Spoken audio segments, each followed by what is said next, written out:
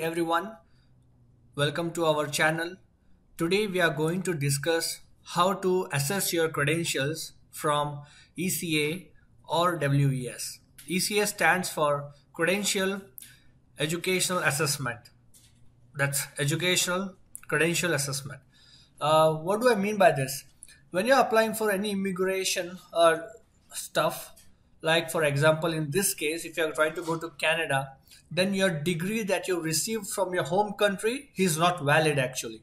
And in order to make it valid, you need to assess it by one of the organizations specified by cic.gc.ca website.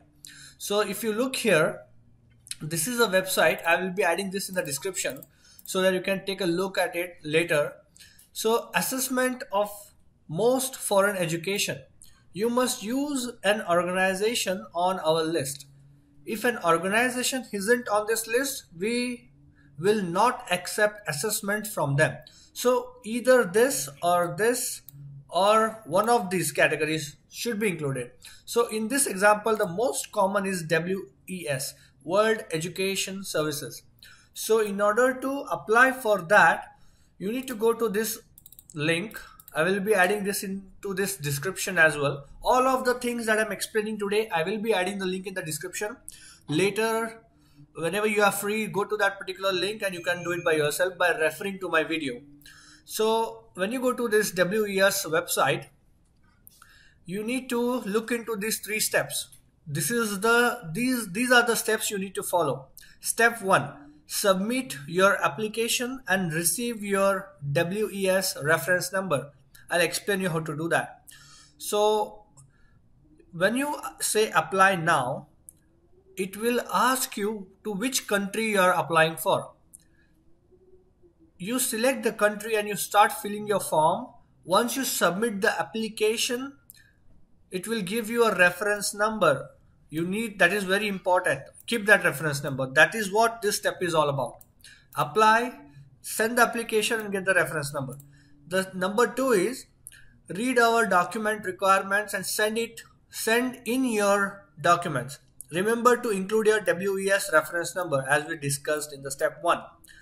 So now the document requirements are nothing but your credentials, your degree. For example, if you have completed your diploma or bachelor's or master's, you need to send your transcripts and also your degree letter. If you don't have, then you need to have a provisional letter. So this is what is the document requirement. And the third step is we verify your credentials, create your report and deliver it to your recipients. This step is done by them and you will be providing the location where you need to receive. So you just have to provide a destination address location where they can send the reports. So that's what they are talking about. So first, submit the application, get the reference number. In this process, in this step, you will be providing in this step they will be providing you the address where you need to dispatch your credentials and you will be getting your reference number. In the step 2, the address that they gave you to dispatch, that's where you need to dispatch your documents from step 2. I would recommend you to dispatch the documents through your university.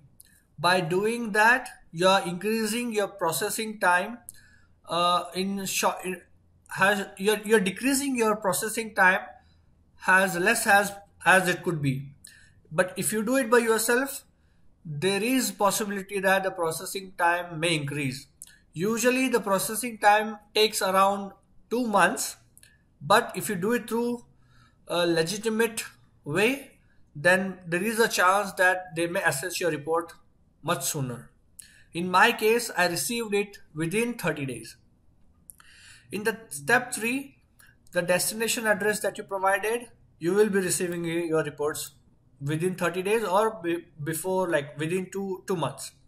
So let's see how the application looks like. When you say apply now, it will ask you where will you use your evaluation. I'll say Canada. If you're going to US, then US. If I'm doing it for Canada, so I'll say Canada.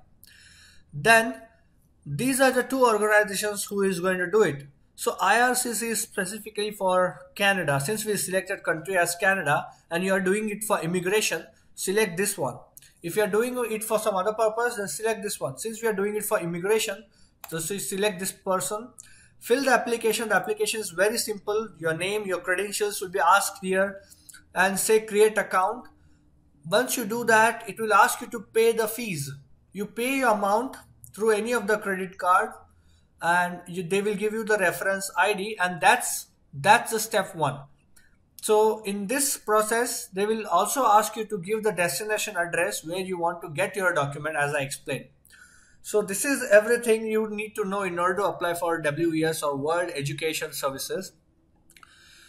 And this is pretty much, I hope I saved your precious amount of money. You don't need to go to any kind of a consultant. This is it, and you don't need anything else apart from this. If you have any questions, please write it down in the comment section. I will try to answer them as soon as possible. And if you like the content, please do care to subscribe. If you don't like it, don't subscribe it. And I'll be coming up with more videos. If you have any suggestions, or if you need any information on any topic, just keep it in the comment sections and I'll do it for you. Thank you very much.